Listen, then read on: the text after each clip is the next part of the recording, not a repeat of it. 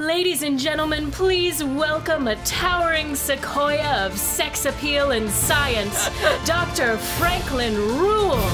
Meow! Thank you, young lady.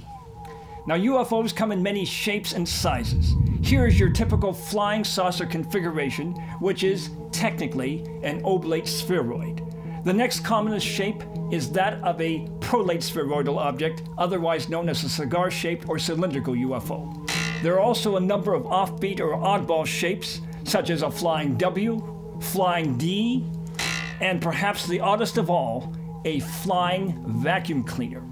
Now, among sightings, those from pilots are considered to be the most valid because they're familiar with what's in the sky and can distinguish between a star and a starship.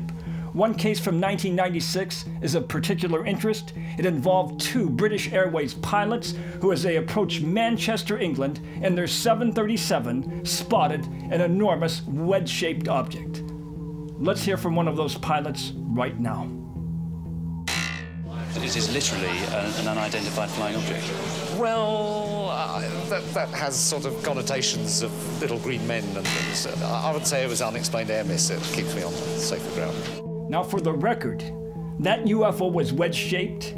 It had no sound associated with it. There was a black stripe down its middle, and it had white lights that resembled little Christmas tree lights. Now we're going to hear from a ground-based observer who saw that very same object, confirming the pilot's sightings. To move sideways, right and left, and tilt over backwards, do manoeuvres that no aircraft in this country could do them sort of manoeuvres. Very interesting. Now, I believe this is one of the strongest cases for the existence of visitors from another planet. Now, I'll be back later with more on UFOs. First thing I saw was pillars of cloud. One was all solid, like a cloud, normally something like puffy solid, but it was cylinder. It looked more like a cloud, and it just came out of nowhere. I was looking